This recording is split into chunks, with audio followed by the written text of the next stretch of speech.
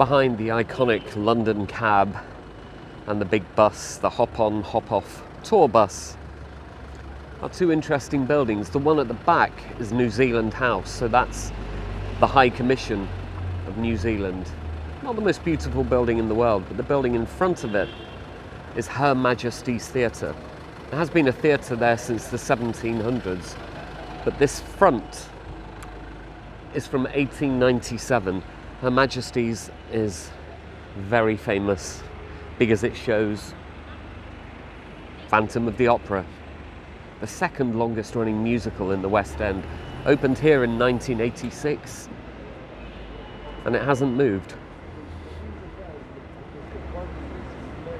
Beautiful frontage, slightly ruined by New Zealand House behind.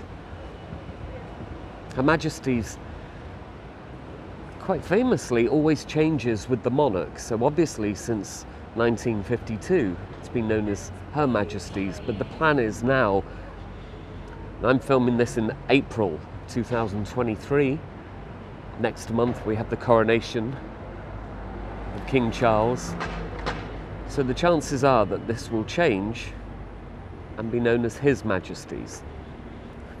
Trouble is, in London there are quite a few theatres named after men. It would be quite nice to keep it as Her Majesty's.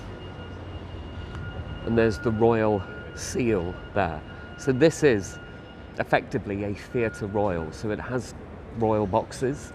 The only theatre in the West End with two royal boxes is the Theatre Royal Drury Lane.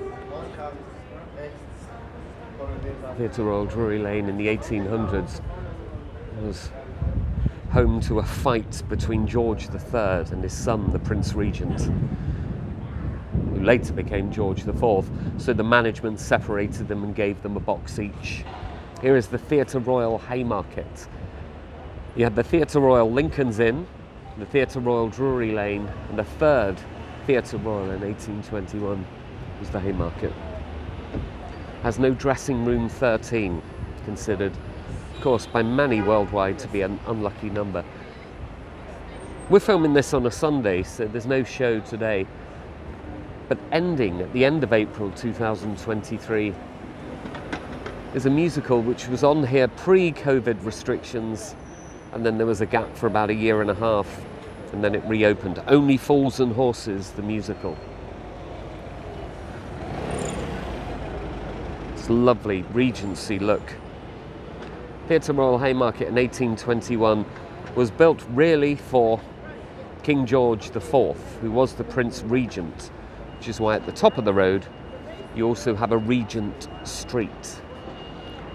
So we're in the heart of the West End now. Do join me again. Do subscribe to my channel. I'll be booking some live streams in the near future. And also you can get in touch about in-person tours. Lovely to spend time with you, and thanks for all your support. Lots of love.